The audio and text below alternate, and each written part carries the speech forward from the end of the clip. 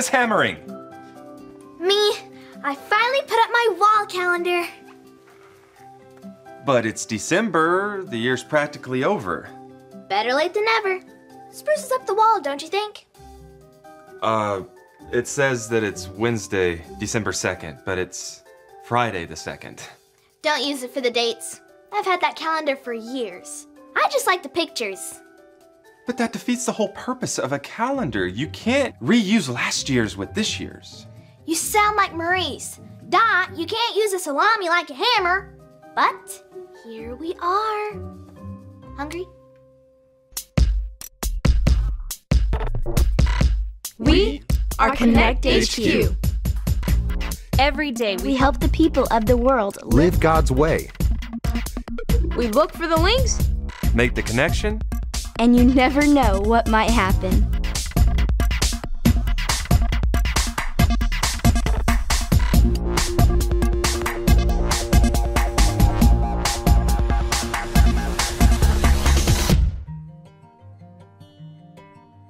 My name is Dot, and this is the time I found the perfect dad.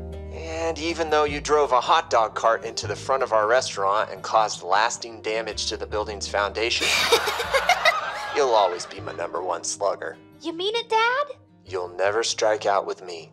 Aww. Man, when is life gonna Stop stop throwing me throwing me curveballs. curveballs? What you watching, Doc? I've found tons of episodes from a classic sitcom from the 80s called Home Plate. Is that the one about the baseball pitcher who retires to open up a restaurant and raise his 3 crazy kids? Yep. The dad on this show is perfect. He's a chef, a sports hero, and a hilarious dad. He's unreal. That's the best word for it. I mean, he's just a character on a show. My dad is a good dad, but he's nothing like this guy. That's because it's not real. It's just a made-up situation. I know, but maybe it could be. Could be what? Huh? Well, you said maybe it could be, and then you trailed off like you were thinking of some wacky idea. You know, life is not a sitcom. I know, but maybe it could be. See, you just did it again. Huh?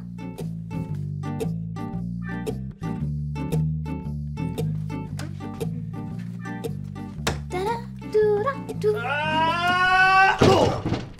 Hey, Maurice. Okay, Dot. I think you're all wired up and ready to go. The sound should be working in every room. Here's the remote. Thanks. What's this button that says Maurice? Please press that anytime that I enter a room. Got it. So, what's all this for anyways? I'm proving to Luke that with the right formula, it's possible to create the perfect dad. Just like you see on TV. That would be nice. What was your dad like when you were growing up? Invisible. You had an invisible dad? I mean, he wasn't home very much. He traveled a lot. But that was my dad on Earth. You also had an alien dad? No, I just mean, when I chose to follow Jesus, God became my dad. And he is the best dad. I can talk to him anytime that I need to, and he always knows how to meet my needs. But don't you wish you had the perfect dad here on Earth? No matter what kind of dad I have on Earth, I can always say this: I am accepted and loved, a child of God above. I am accepted and loved, a child of God above. Good luck with your experiment, but don't forget what I said. Well, I still think it's possible to create a perfect Earth dad.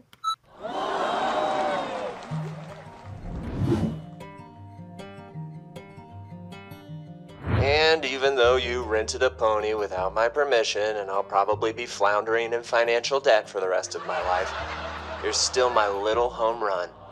I love you, Dad. Man, when is life gonna stop throwing me See, curveballs? this just seems cheesy. Dot needs to see an example of a real dad. What about the dad that God trusted with his own son? This is his 66 picks mixed up into one. The book's about God, who he is and what he's done. It's the Holy Bible, y'all, with God's truth packed tight inside. It's alive, a prize to hide in your heart and in your mind. Old Testament's a setup for the big event, when Jesus crashed the scene with a new arrangement. It's history, his story, whose story, God's story. Oh, the story of how much he loves me. Let it blow up all the pages, let the show go live. Let his word explode from this video into your life.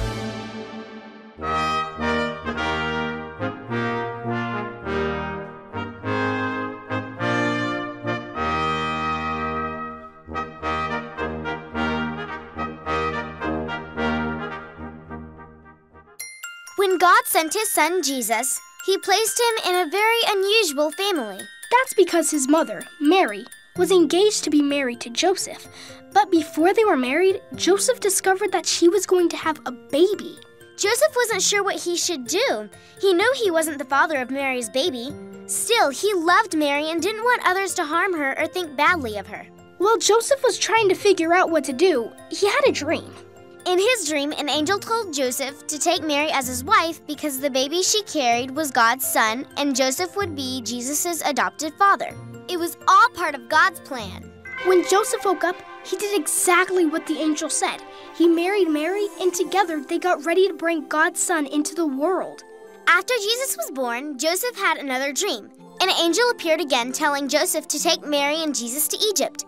The angel said the evil King Herod was looking for Jesus, and if the king found Jesus, he would kill him. Joseph was a good father to Jesus. After all, he had adopted Jesus as his own. So he took his family to Egypt to protect Jesus and his mother from the evil King Herod. And when the angel appeared again to tell Joseph the evil king was dead and the coast was clear, Joseph took Jesus and Mary to Nazareth.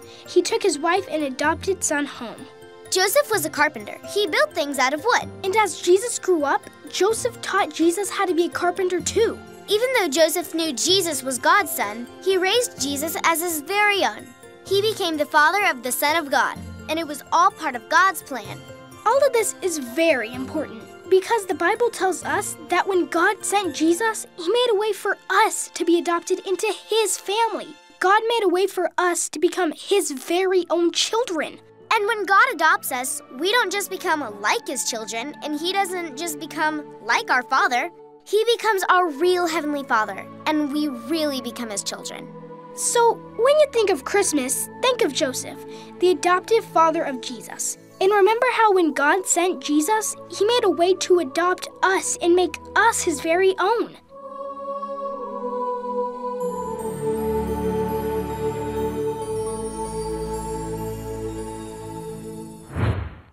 When Dot sees this Bible story, she'll see that just like Jesus, God is our dad.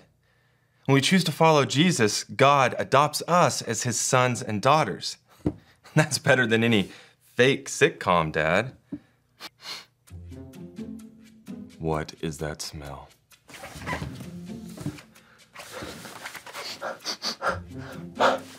Whew. Not my socks this time.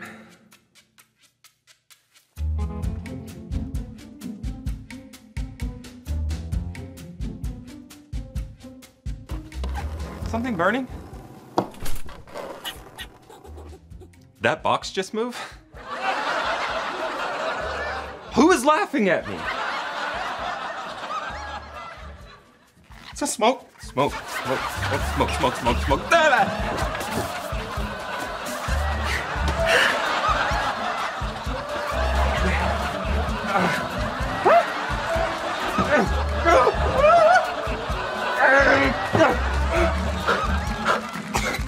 Are the muffins done yet? Dot!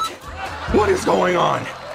Well, you know how you said I couldn't get a pet? I never said that. While you were making muffins, I hatched a crazy scheme to sneak a pet and a Connect HQ and a Christmas present.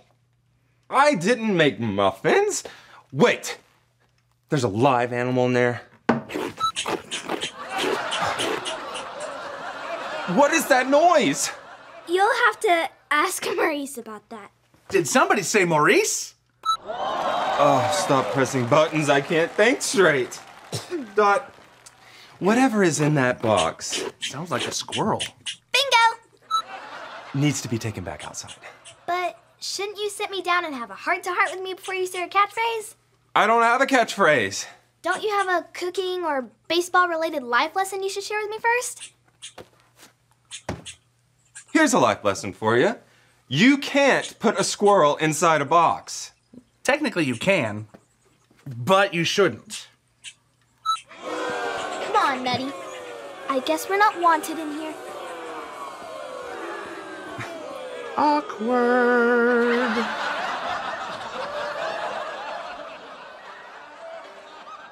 And even though you set off a glitter bomb in our living room, Man, when is life gonna stop throwing me curveballs? There any squirrels in here? Nope. What about invisible audiences? All gone. I know, you don't have to tell me.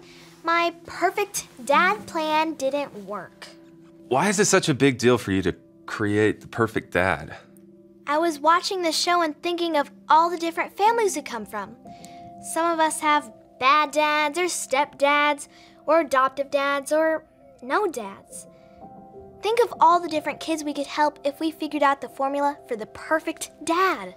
Well, there is no formula. Most dads aren't perfect like the ones that we see on TV or read about, and that is okay.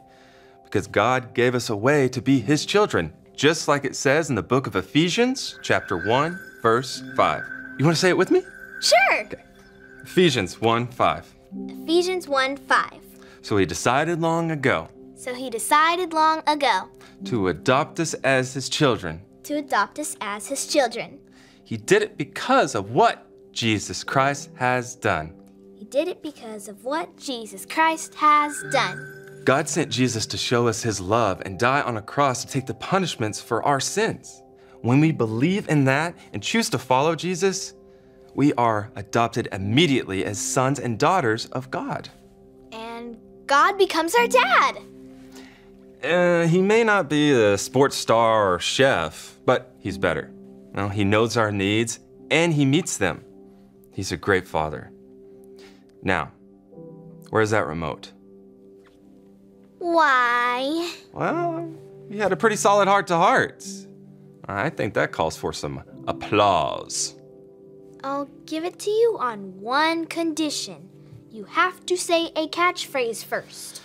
Okay, how about, you're safe at home? Whoops. Try that one. All right.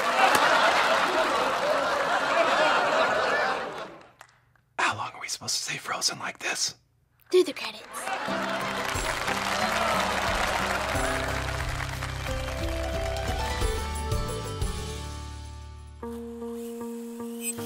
Hi, my name is Luke, and we found an answer for you. The Bible tells us this in the book of Ephesians. Ephesians 1:5. So He decided long ago to adopt us as His children. He did it because of what Jesus Christ has done. God loves you. And even before this world was created, He chose you to be His child.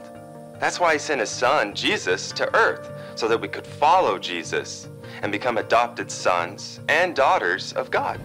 Jesus had a dad on earth named Joseph to take care of him, teach him, and be there for him while he was here on earth.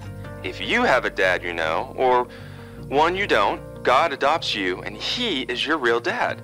He takes care of you and treats you as His very own child. You may have an idea of what the perfect dad should be like, but God is the best dad. You can spend time with Him, talk to Him, and trust Him to take care of anything you need. When we get to know God as our dad, we are accepted and loved, no matter what. That's because He sees us as His precious and loved children. No matter what type of dad you may have here on earth, you can say, I am accepted and loved, a child of God above. I hope that helps. And just remember, Connect HQ is here to help you.